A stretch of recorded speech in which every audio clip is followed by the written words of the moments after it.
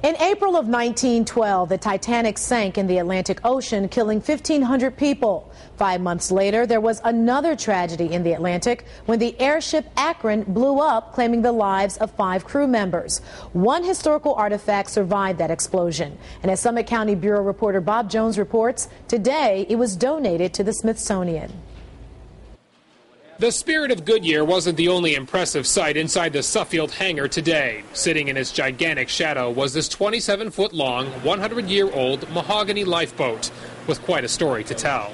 The only thing that survived from that accident in 1912 was the lifeboat. Here's an old photograph of the lifeboat attached to the airship Akron. This was the first time Goodyear built an envelope, the big baggy part for an airship, known today as a blimp. That was our first airship, serial number D1.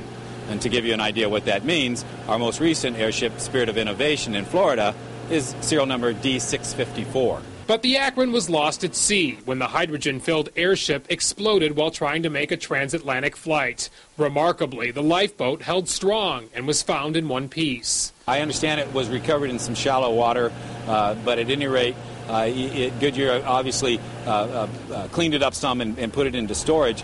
And that's where it remained for nearly 100 years, until Jared Herron contacted the head curator of the Smithsonian Air and Space Museum. Put out the inquiries that if he would be interested in it, and naturally I knew that he would because of the notoriety of the boat. The Smithsonian agreed to take it, and today Goodyear said so long to the lifeboat. You don't like to let mementos go.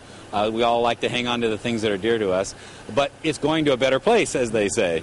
In Suffield, Bob Jones, News Channel 5.